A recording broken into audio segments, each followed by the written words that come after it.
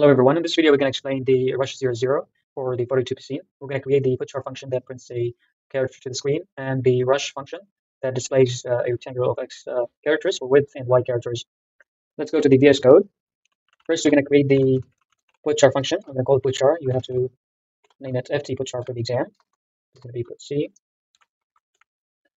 and write character to the screen. Now we're going to have to create the rush function. I'm going to call it rush. It's going to take two parameters, X and Y. We're also going to have two counters to iterate over the width and the length. So we also have to treat the error cases. X and Y cannot be equal to 0, because if X was 0 and Y was 0, we would have nothing to print or even to iterate over. So X cannot be equal to 0 or even less than 0. Same for Y. If they were, we're going to have to return an error message. We're just going to have to return error. Now I'm going to start J from 1. Why? Because J, we're going to use J to iterate over the Y-axis. Okay, and Y cannot be equal to 0, so we're going to have to start from 1. I've built a matrix to explain that. It's a square matrix, 5 by 5 matrix. In this case, I took X to be 5, and Y is also equal to 5. So we're going to use J. We're going to use J to iterate over the Y-axis, and we're going to use I to iterate over the I-axis. So J is going to start from 1. It's going to start from here. Same for I. They both going to start from 1. So we're going to have a while loop. So as far as Y is less or equal to Y, as far as J is less or equal to Y, that means as far as J between 1 and 5. So J would be here in the middle. So we're also going to create another while loop, but before that, let's give I a value, same as J. We're going to create another while loop. We're going to do the same thing. It has to be less or equal to X. So I would be either 1, between 1 and 5. It's going to be here in the middle.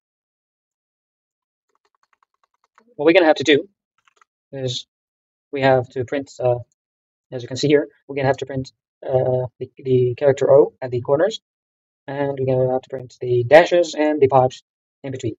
And in the middle, there's going to be a space. So let's see how we can print the space first.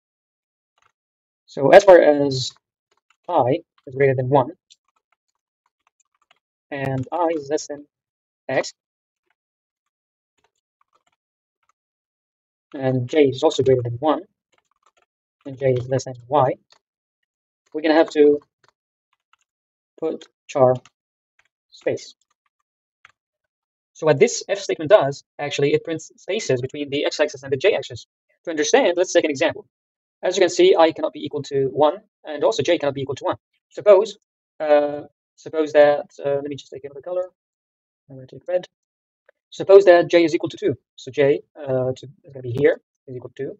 Suppose I is also equal to 2. So the common area between I and J is this, here. So we're going to print a space using the put char. Suppose that I is equal to 3.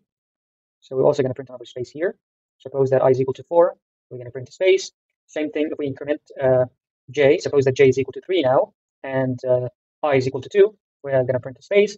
Now suppose that I is equal to 3. We're going to print another space here, and so on. We're going to print spaces. Now let's try to print the dashes. So as far as I still greater than 1, and I is less than X, if J is equal to 1, or J is equal to Y, we're going to have to print a dash. This. So this else if statement prints a dash as far as I in the range of 1 and 5, and either J is equal to 1 or equal to 5. Suppose in this case J is equal to 1. So J is over here, right? And I cannot be equal to 1. Suppose that it's equal to 2.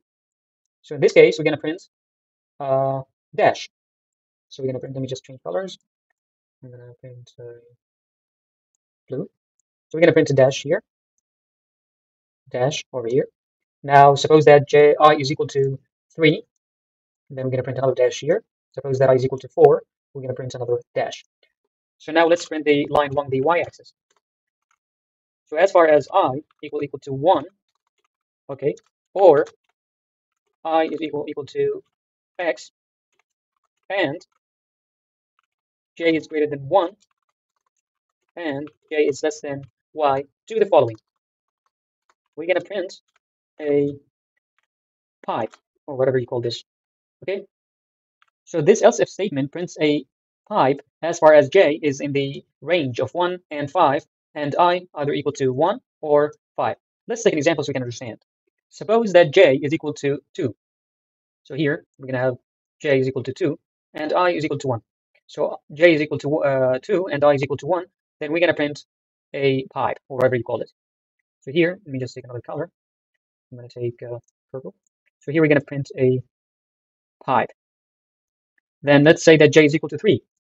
So j is equal to 3, I still is equal to 1. Then we're also going to print a pipe. Now suppose that I is equal to 5. I is equal to x in this case, where x is equal to 5. Now suppose that j is equal to 4. I still is equal to 1. Then we're also going to have to print a pipe. Now suppose that I is equal to 5. So if I is equal to 5, that means here, right? J is suppose equal to 2. Let me just delete this. Okay, suppose that j is equal to 2. Then we're going to print a pipe here. Then if we increment j to be equal to 3, I still is equal to x, and still equal to 5. Then we're going to print a pipe. If j is equal to 4, we're still going to have to print another pipe here. So now we're going to have to print O's on the corners over here. We're going to print O, O, O, O. If you see, we're going to have to print this pattern. We've already printed the spaces in the middle. We printed the dashes. We printed the pipes. And now we're going to have to print the O. Let's do that. To do that, we're going to have to create an else statement where we're going to be putting the the chart. So we're going to have to print a line after each iteration. And then increment j. So now let's change the putChar function name because we might already have a written function in the UniCD library. I'm going to call it ft. Okay, just going to change this. Change this.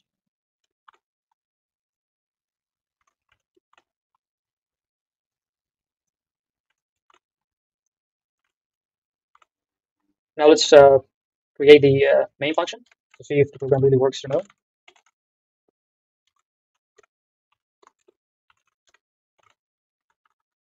Let's create this.